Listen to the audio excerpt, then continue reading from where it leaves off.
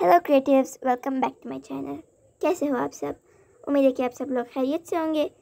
आज मैं एक न्यू वीडियो के साथ आई हूँ जिसमें मैं आयरन मैन को बनाने वाली हूँ। मैंने उसका फेस बना लिया था लाइव में, फिर उसके बाद वो ऑफ हो गई थी। देन बाकी का जो रह गया था अब मैं वो बना रही हूँ वीडियो में। एंड एज यू नो कि मैं रोज़ाना वीडियो डालती हूँ, तो ये भी बता दें कि मैं थोड़ा सा इम्प्रूव हुआ है मेरी ड्राइंग में, मेरी स्केचेज़ में कि नहीं। एंड मुझे मेरे भाई ने कहा था कि तुम आयरन मैन को बना दोगी, कि वो उसका बहुत बड़ा फ़ैन है। उसने ये मूवी भी देखी हुई है। एंड उस मूवी में आयरन मैन और कुछ बाकी एवेंजर्स थे, तो उसको सबसे ज़्यादा आयरन मैन पसंद था। तो मुझे कोई आइडिया नहीं मिल रहा था कि मैं क्या बनाऊँ अगली वीडियो के लिए। उसने कहा था कि तुम आयरन मैन बना लो। और आयरन मैन के अलावा उसे स्पाइडर मैन बहुत ज़्यादा पसंद है। ये आसान था। इसके लिए रूलर का इस्तेमाल करना पड़ता था। रूलर के साथ जब आप उसके निशाने लगा लेते थे, तो उसके बाद उस पर मतलब डार्क उसको करना होता था, उस लाइन को। एंड देन उसके ऊपर शेड करना होता था। मैं ज़्यादा वो नहीं बना रही थी रियलिस्टिक टाइप, क्योंकि वो फिर ज़्यादा टाइम कंज्यूमिंग है इसलिए। एंड आई गेस सब लोग इसे जानते हैं, बिकॉज इसकी जो मूवी है बहुत ही ज़्यादा कुछ वायरल हो गई थी। एंड जब भी मैं अपने शॉर्ट्स को ओपन करती तो यही दिखता बस मुझे। आई गेस मेरे जो भाई था वही देखता था, और फिर हम भी साथ में देखना स्टार्ट हो गए।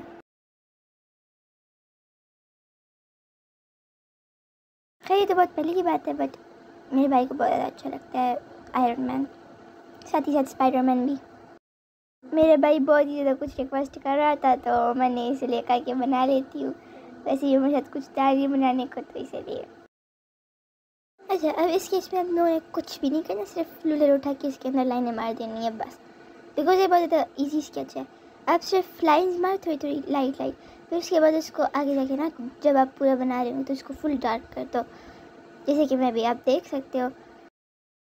शेड्स भी लाइट से करना है, और शेड्स बहुत ज़्यादा चीज़ को जो है ना, मतलब रियलिस्टिक दिखाती है। अब जैसे कि मैंने आयरन मैन का जो फेस है, उसका जो वाइट स्पॉट आपको जो ऊपर दिख रहा होगा, जो वाइट फेस है, उस पर पहले थोड़ा सा शेड मारता और बहुत ज़्यादा रियलिस्टिक लुक दे रहा है।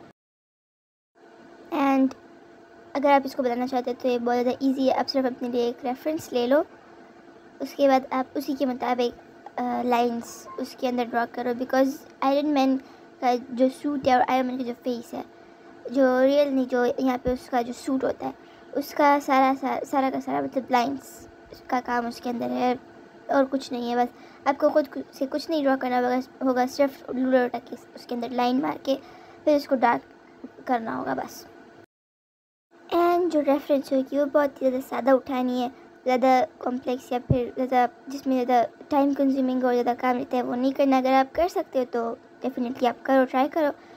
अगर आपके पास में इतना टाइम नहीं है, या फिर आप ज़्यादा जो डिटेल में नहीं कर सकते, तो फिर आप जो सादा इमेज है वो करो, और उसको सिंपल से सिंपल बनाने की कोशिश करो, आसान से आसान आई मीन।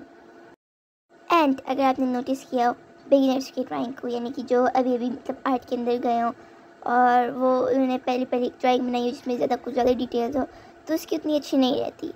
इट मीन्स उसने प्रैक्टिस नहीं किया था, और उससे पहले सिंपल ड्राइंग मतलब उसने बनानी होती है। बिकॉज एट फर्स्ट वो बहुत ज़्यादा मुश्किल होती है ड्राइंग्स, तो उसको ज़्यादा डिटेल में नहीं जाना था। और अगर आपने दूसरे वीडियोज़ देखी होंगी, जो आर्टिस्ट जो ड्राइंग कर रहे होते हैं और वो आपको टिप्स एंड ट्रिक्स देकर बता रहे होते हैं, तो उन्होंने ये बात डेफिनेटली की होगी कि सबसे पहले अगर आप बिगिनर हो तो आपने सिंपल ड्राइंग को मतलब सिंपल से सिंपल ड्राइंग को आपने बनाना है, ज़्यादा डिटेल में नहीं जाना है। क्योंकि एट फर्स्ट जो ड्राइंग्स होती है वो बनाना बहुत मुश्किल होती है। अभी आपने इतनी प्रैक्टिस नहीं की होती, अभी आप इतना डीपली नहीं गए होते हो, और आपको इतनी चीज़ें मतलब ट्रिक्स नहीं आती होंगी कि कैसे बनाते हैं। तो इसीलिए पहले आपको सिंपल ड्राइंग बनाना है, ज़्यादा डिटेल में नहीं जाना।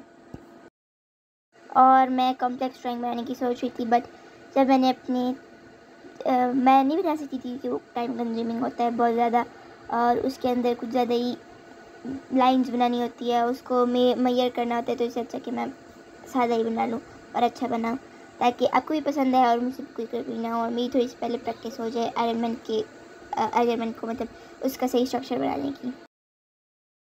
एंड अगर आपको पता हो तो आयरन मैन सबसे ज़्यादा इजी ड्राइंग था मेरे लिए रेफरेंस से बनाना, या फिर अपनी इमेजिनेशन से तो मैं नहीं बना सकती थी, क्योंकि उसके अंदर जितने भी शेप्स थे वो रेफरेंस को देख के बनाने थे, और जब कुछ जो भी मैंने डार्क किया हुआ है और शेड्स किया हुआ है मैंने खुद से किया हुआ है, because I am a little bit improving.